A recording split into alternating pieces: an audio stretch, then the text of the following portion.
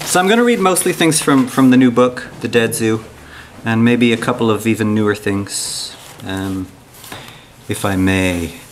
So the name of this book comes from a nickname for the Natural History Museum in Dublin, in Ireland. And the story of how I came on it was basically in the middle of the boom over there. I was staying with a friend of mine who bought a very overpriced house in the centre of Dublin, only to discover that it was kind of falling apart once he moved in. So the day before my wife and I came down to stay with him, they'd started to remodel the kitchen, and the kitchen had started to collapse, literally to fall apart. The roof was falling in and the walls were falling in as they were trying to hang these cabinets. So he sort of called and he's like, I can't, I'm not going to be able to hang out with you when you're down in Dublin. So I was like, that's okay. And we sort of figured out a couple of things that we might want to do while we were there. And one of them was visiting the Natural History Museum. And at that point, I'd never actually heard it called the Dead Zoo. And he was like immediately, oh, you're going to go to the Dead Zoo. So we went. And it sort of turned into a kind of an obsession, I suppose, is the thing to say. It's a strange museum in that it's preserved in its kind of 19th century authenticity. So you can still see the bullet holes in the heads of the animals and things that are there. There's a lot of things in jars. There's a lot of just bizarre sort of 19th century stuff on display. So this is the title poem from the collection. This is sort of that first experience of walking into the Dead Zoo. The Dead Zoo. A display on the parasites of pigs. A basking shark caught off the coast of Clare, and this eel with a frog stuck in its throat, their fused bodies white as a stoat in winter. In the swimming pool blue of the ethyl alcohol, they might come to define shock or hunger. The eel's mouth opened like an eye-toothed snare lost in the gulp that is its last supper. The frog's legs forever desperate and askew, and neither prey nor predator aware of how their embrace fixes and lingers. The moment stilled and distilled, offered up as parable or prayer to whoever wanders and wonders about here. Watched by glass eyes, I step past a musk ox, a leopard cat posed crossing a loped branch, the crates of whales suspended from the ceiling like colder mobiles in some art museum. It is as if I've stepped into a painting or a funeral home where the bodies have been drained and then embalmed, dressed and redressed in their best clothes so that they seem both at rest and ready to rise again, go down to the shops for milk and cigarettes. There are sea creatures blown from glass by a father and son team who knew Dresden long before the Allies bombed. Perfect replicas of the sea anemone and sea urchin with that mouth Aristotle compares to a lantern connecting hunger and light, as any of us might connect the sea snail and the sea cucumber, mistake the antlers of the moose for those of the fallow deer, or take a bowerbird for a jackdaw or a crow.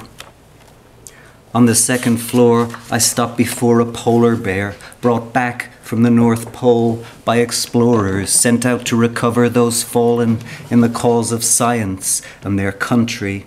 The captain's log describing the split codfish hung to dry in the rigging, the walrus that shot sinks before the dogs can claim its meat, and how desperate, freezing, a woman holds up her newborn, begging for a needle to darn her clothes. Not, you might suppose, unlike the one the taxidermist used to sew this pelt, snow white, with a hint of piss and snow yellow, over a quadruped of wood and wood shavings, arranged to replicate the shape and gait of bear.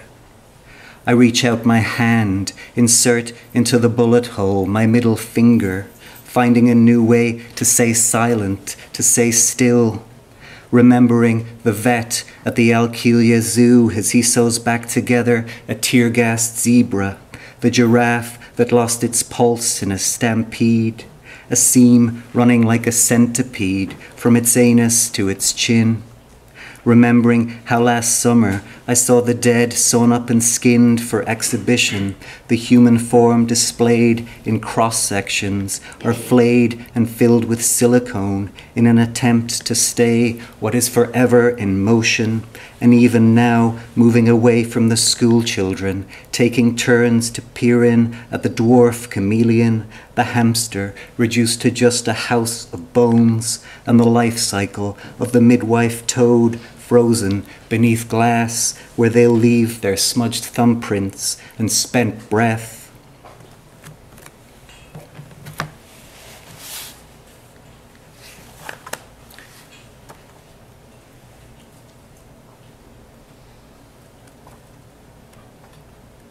This is a shorter poem, so we can all get our breaths back.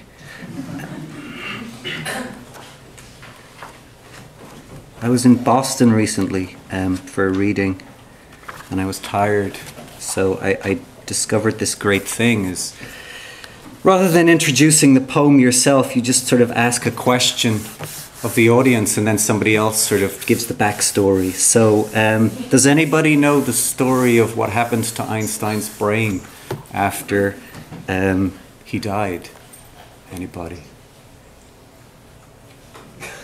Some of you are plants. Some of you have heard this poem before. It's in a refrigerator, right? In Nebraska? Or it was kept in a refrigerator for a long time in a big jar. It was stolen. Oh, it was stolen. By the... yeah, it was stolen by a guy named Thomas Harvey, who convinced the family to do an autopsy, and then made off with the brain and drove around the country with it for quite a number of years.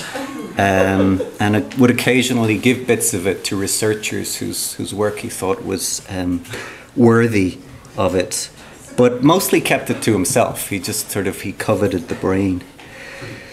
So this is an imagining of that, stealing Einstein's brain. In the trunk of his Buick, from state to state, he has carried the greatest mind of the century, setting it down with his keys and lucky strikes on the dressers of 100 cheap motels, feeling what must be the slight fire of envy when he thinks about the life that stemmed from that brainstem, and of the life he had to leave behind, like a body on a gurney in Princeton, filled not with the larvae of blowflies, but with the lies we tell ourselves again and again, that in turn tell the story of our longing. Ask him about the instability of time, or how objects might behave in a vacuum, and he'll tell you about his second wife, how in their sparse room off Highway 61, she slips tipsy into her wedding gown and raises to her ear the mason jar that contains all that remains of Einstein above ground. For half an hour, she waltzes back and forth, staring into the split mirror, eyes closed, feeling the cold press against her cheek, half believing she's just married a genius.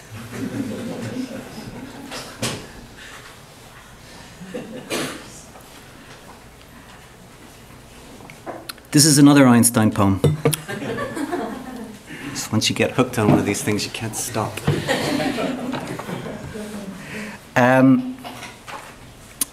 This one takes its title from Einstein's... Oh, Jeff is here. Where's Jeff? Jeff wrote a poem about this in English 270.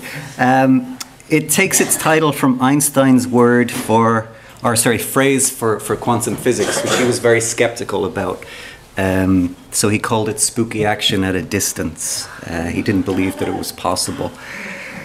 The poem's an elegy for my cousin, and like I didn't want to write just straight elegies in this book, so what I tried to do was sort of twist twist the elegies, the normal sort of functions of the elegy around thinking about something else and try and get some sort of a metaphorical correspondence between the two things. So in this case, it's trying to figure out quantum physics, and obviously, as a poet, failing miserably. Spooky action at a distance. There's also an epigraph from Einstein, which is, nature shows us only the tail of the lion, but I have no doubt that the lion belongs with it, even if he cannot reveal himself all at once. Of the blinkered gelding circling the paddock, the greyhound's blind stagger after the hare.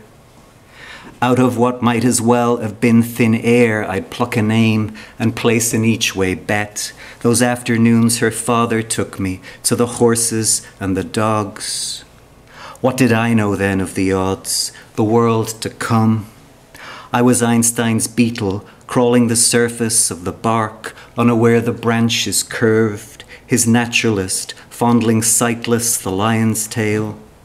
The past, the future were entangled particles. They made a world where she will always be a girl in jodhpurs and a riding hat, just come from the stables as the car backs down the driveway of my earliest memory. One of my 4 gorgeous cousins from up north migrated south in June, and not a bruised, starved arm hooked to a morphine drip.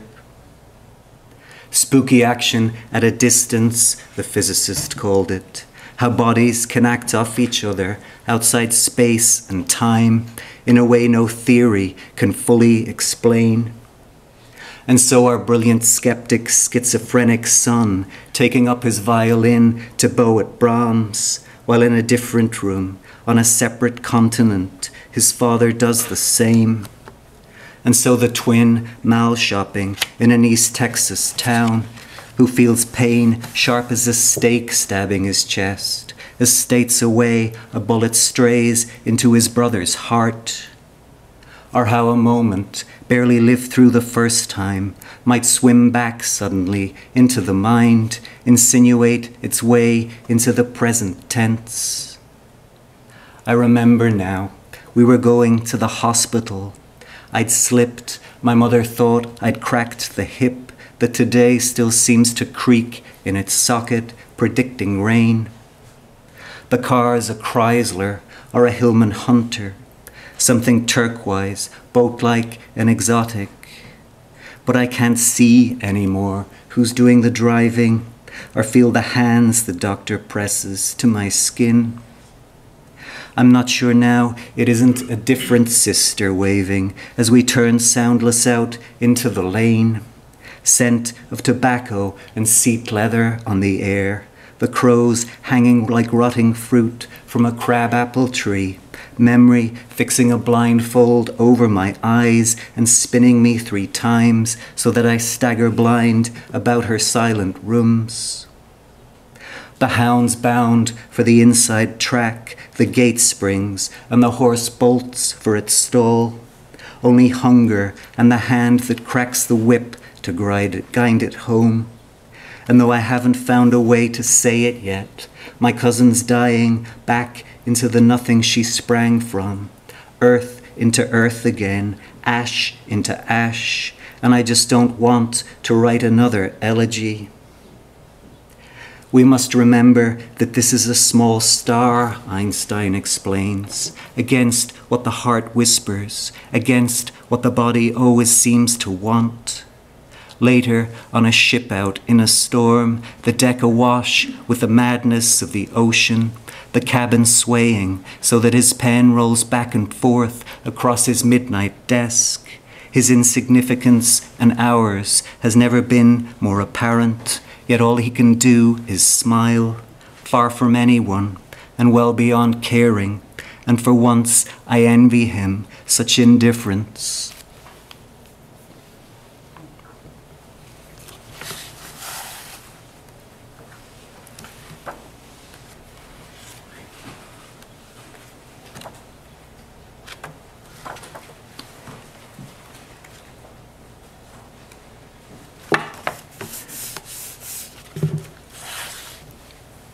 This next poem is guess it's over a year ago now. Is it 2 years ago now? What year are we in? Yeah, I guess it was 2 years ago. Let me check my notes. This is why I have notes at the back of the book.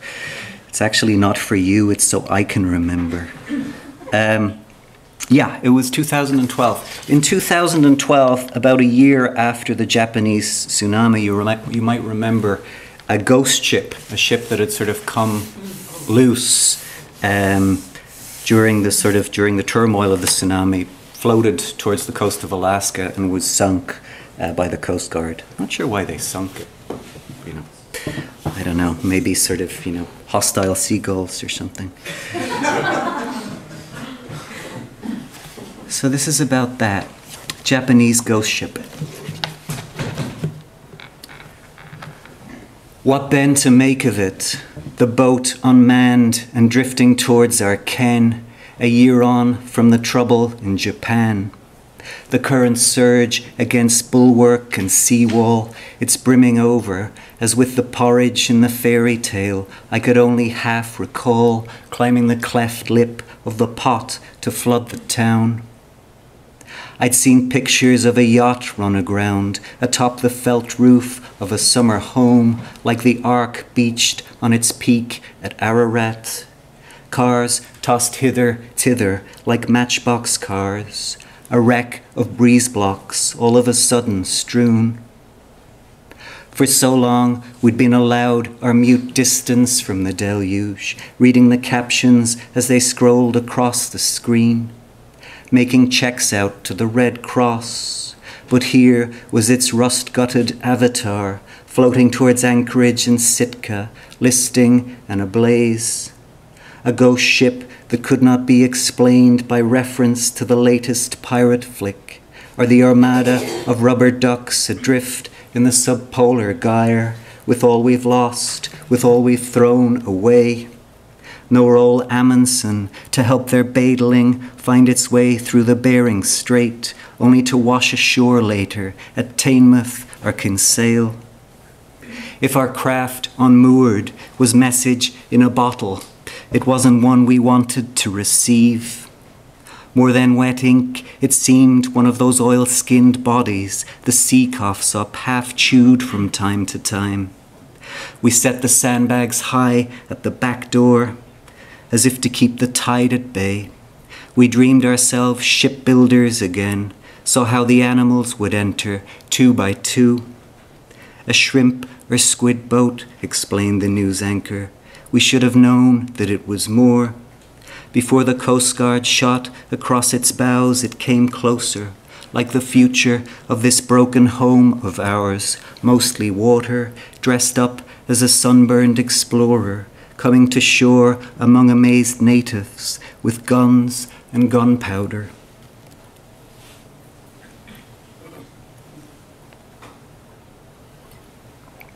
I don't know about you, but I'm ready for a little bit of Elvis. You ready for a little bit of Elvis?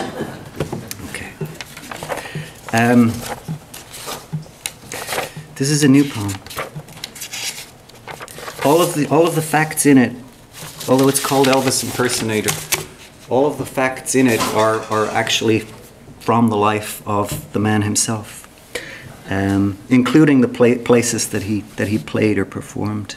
It's a persona poem. It's a sort of a yeah. It's a persona poem. It's a poem in the voice of somebody other than me, just in case you get scared and vacate the building very fast. Elvis Impersonator.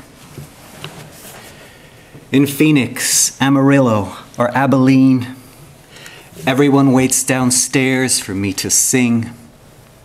I will go on after the last comedian, swapping my hair shirt for this jumpsuit of sequins.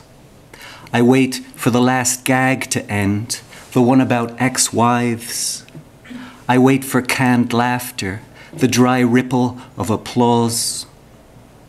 As if each newborn came shadowed by a stilled twin who must exist again in the shadow of his sibling, lost to Demerol and Dexedrine to Placidil, cocaine. I am the stand-in who stands quiffed and clad in hand-me-downs beneath the mirror ball, its slow dance and spin. I am the hind legs and bare ass of the pantomime horse, the rodeo clown squeezing into a pair of cast-off blue suede shoes. As the butter melts in your popcorn bucket and you begin to dream again of the drive-in, the beehive haircut and the Dairy Queen in Wichita, South Bend, or Birmingham. In Tulsa, Tuscaloosa, or Des Moines, this is my foil, my put-on face, and the truth, God's honest, I was so bored with being only myself, as we all are, beneath the sunglasses, the fake sideburns, behind the windows we cover with aluminum to block out the sun. Aloha from Hawaii. For the next while, I'll be your magpie, thieving bright things from a nest not his own. Your mockingbird, wrapping his tongue around another's songs. So let's not forget that Elvis Ciaran never wrote a thing, that I too could go gospel or country at any time. Meanwhile, I give you the Vegas years, the donuts and the cheeseburgers, the uppers, the downers, and in a Memphis theme park, how I ride the roller coaster after hours alone. As my guitar player says, I'm all gut and fucked up, and I never leave the house without a gun.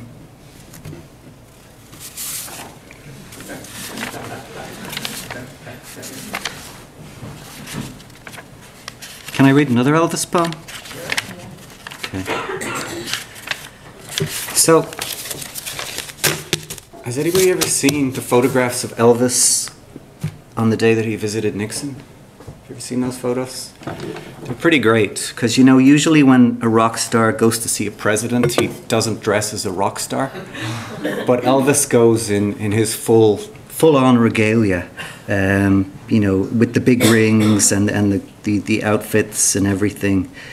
And you can actually read the letters. You can find the letters online that he wrote to Nixon before this, where he comes across as this very sort of crazed, paranoid character who's concerned about various things, including the Black Panthers and the hippies and, you know, the state that the country's in.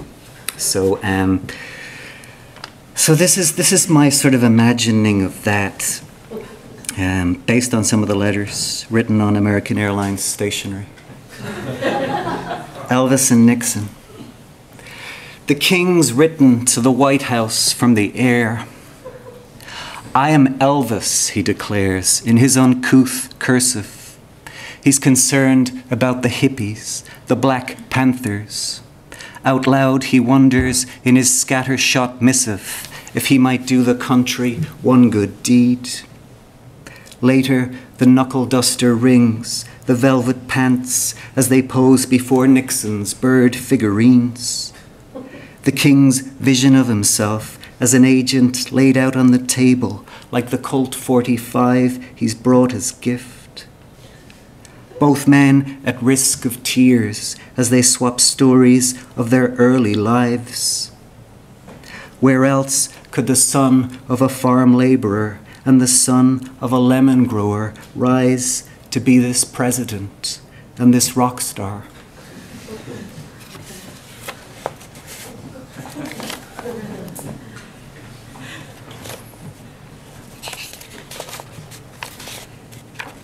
I'll read a couple more and then I'll leave you alone.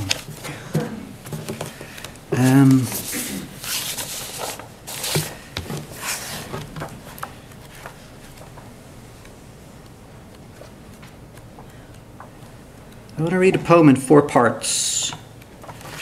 So I'm sorry, it's going to take a little while. Each part is addressed to a different character from a sort of a late 19th, early 20th century sideshow. The first character is a guy called Tom Thumb, who was a dwarf who actually came from Connecticut and ended up really rich, made a lot of money, owned a yacht, lived in a big mansion in Bridgeport. So this is addressed to him, and in it I'm looking at the coming of the elephants. Every year when Barnum and Bailey's Circus comes to Manhattan, they walk the elephants through the Midtown Tunnel and then down over to Madison Square Gardens. So this is what's being watched as Tom Thumb is being addressed. Sideshow. As they sweep through midnight and a spit of rain, they seem to step straight out of a vision or a pantomime in which two stone stagehands join into parody their awkward limbs beneath a fabric cut and sewn into a skin. I mean the grey-brown elephants, linked trunk to tail and stepping one by one out of a tunnel on the East River, that have me thinking again of you, Tom Thumb, transfigured and pushed out into the light as ladies and gentlemen, the man in miniature, presented so we might consider the dimensions of our race, or conversely, our need for diversion. A boy of 5 taught to take wine, to puff on cheap cigars, and later dressed up as Napoleon, his size explained by way of maternal impression, a mother's grief over a dog that drowned.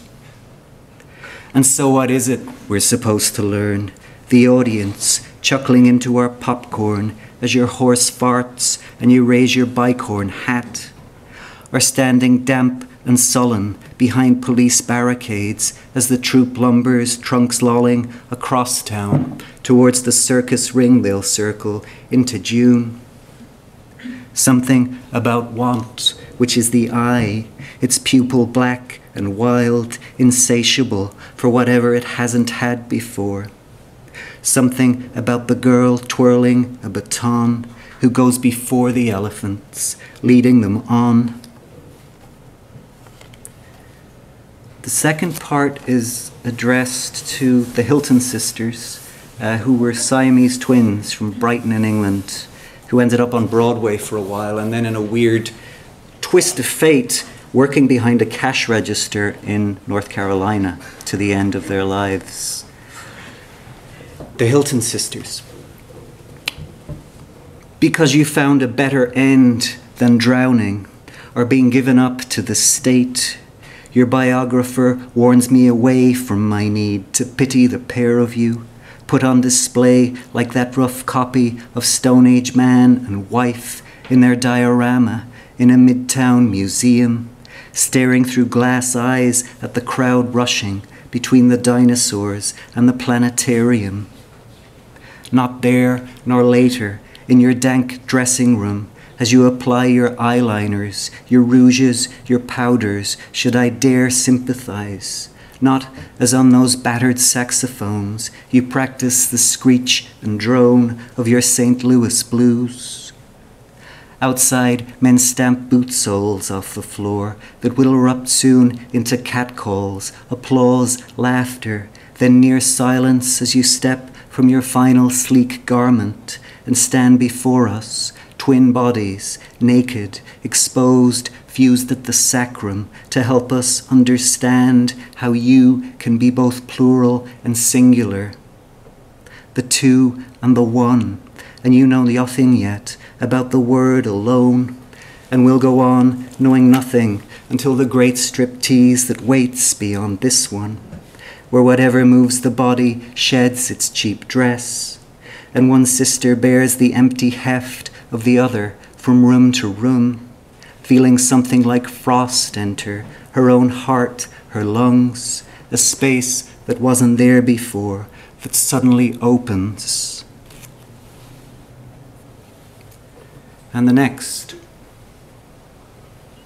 is a character called Johnny Eck, who was born without legs. And so in his most famous routine, it was a box and blade routine where this magician would have his almost identical brother volunteer to be cut in half, and you can probably guess the rest, right?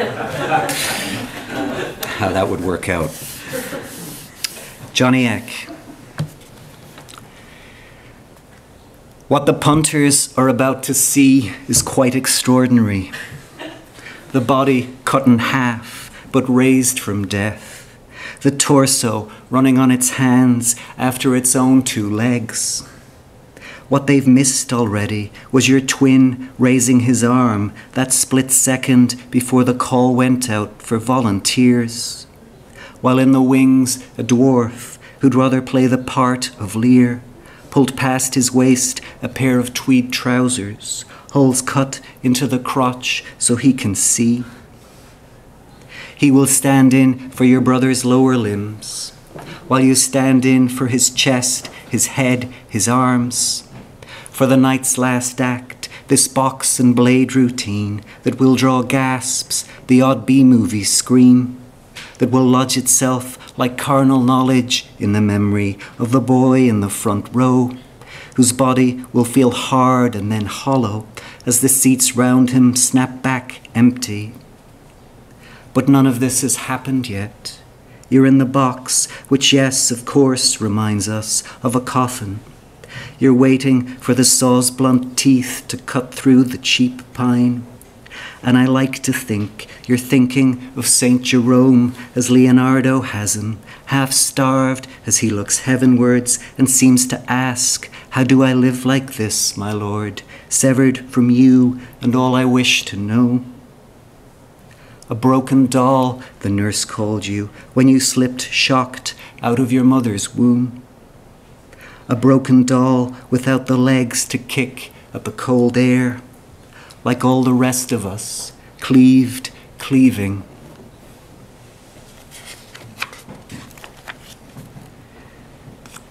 The last one is about a character called Zip, whose real name was Henry Johnson, who was displayed in Coney Island in a very problematic way. The poem is also about my one and only trip to Men's Warehouse. It's the most terrifying place on earth. I was in there about 5 minutes, and to browse. You know, you go in to browse, and within 5 minutes, you're somehow dressed in a suit. There's one guy around your ankles with chalk and pins in his mouth. There's 3 other people standing around with other suits they're trying to get you to buy. And, you know, somebody running around with dress shoes. So I left without buying anything. So that's the other thing that's going on in here. Zip, what is it? In a grey suit, I stepped this afternoon into an alcove with mirrors on all sides, where the tailor smooths the shoulders, chalks the thighs of this outfit I will decide not to buy. While in a picture I'm making up of you, a pigtailed girl stands on tiptoe before the cage in which you've stood for years to whisper, "What is it?" into her father's ear. It is summer there, at the tail end of another century. A crowd gathers just out of shot to aim and fire and take home the goldfish in its squat bowl of water. And because they want to disappear into the space where your Barnum's missing link and not a man sweating in a gorilla suit. All eyes on you, the tailor says, smiling, his mouth a pink pincushion as he kneels to mark the adjustments which, as it turns out, will never be made. All eyes on you, the son of freed slaves who settled in the Garden State to grow sweet potatoes and in a glass house plantains. And I wonder, in this light, sequestered here, if you were named for the concealed zipper that sealed your body into that costume of horsehair and bear fur, into the fissure between truth and tall story, a gap that grows wider as the girl squeezes one hand tighter round her father's palm, and with the other reaches between the bars to offer you the remains of her candy apple, the tart and sweetness of its tooth-marked core.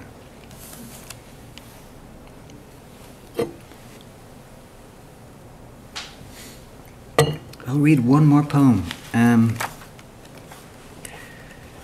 It's a poem about the very exciting topic of reading. So, How many of you can remember, or maybe this isn't a thing anymore, but can you remember when you moved from reading things aloud to reading things internally? Max, can you remember? Not exactly. Anybody else? Well, I think I certainly remember it very, very well. And it's the sort of the thing that part of this poem centers around. There are three different readers in the poem. The first one is St. Augustine, who has this moment in his Confessions where he describes seeing Ambrose, his new kind of mentor slash boss, reading for the first time without moving his lips. And he's like, this is the craziest thing that he's ever seen in his life. He's never seen anybody do this before. Then there's my grandfather, who, you know, those of you who sort of object to your pre-1800 requirements, was a man who worked, he worked 10 hours a day as a bookkeeper and then came home at night and read Shakespeare or Ovid. That was what he did for fun.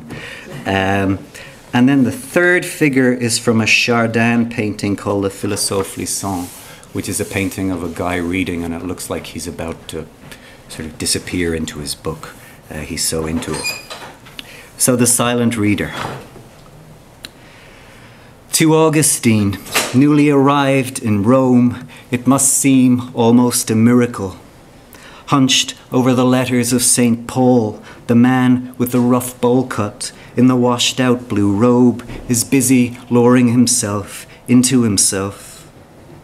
Consider how a bucket will hover over the dry mouth of a well before the calloused palms of some aged villager take up the rope and lower the vessel towards the dark.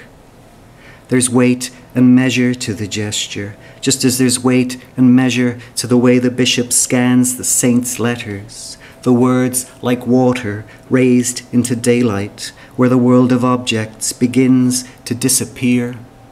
Courtyard, olive tree, suddenly barely there, even the bench on which he sits obscured, so that if you tapped Ambrose on the shoulder to ask his place of birth, his mother's maiden name, he'd have to pause a moment to remember what he was and is, heart and lungs, belly and genitals, a man reading without moving his lips, his pupils flitting over the characters, the way a bee will lift its striped body from flower to flower. The art for him, completely ordinary, though to Augustine it must be spectacle beyond any chained bear he set upon by howling dogs, or the gleaming spurs of any prize rooster he might once have lost a coin over. And perhaps it's this he half means later, when he writes of the exquisite delights savoured in a secret mouth, of the wind that can blow through our house of straw. Does that same wind blow through my grandfather's house, I wonder, as he reads, night hangs upon mine eyes, my bones would rest that have but laboured to attain this hour, leaping slightly in his favourite chair as the cuckoo clock above his head erupts, the bird shot out onto the room in its tense spring, Brutus about to run onto his own blade, and the blackness in my grandfather's lungs beginning to settle into something final as the darkness near the bottom of a well. Soon he will become his books, the reek of ash trapped in a rack of pipes, a shape I can only half discern, yawning, rolling his eyes before he settles back into the line. I do not know whence I came into this life that is but a dying, Augustine confides, or rather this dying state that leads to life. And I picture him a year on from this scene, as the doctors in their blue robes hack through one of his feet to stop the spread of gangrene.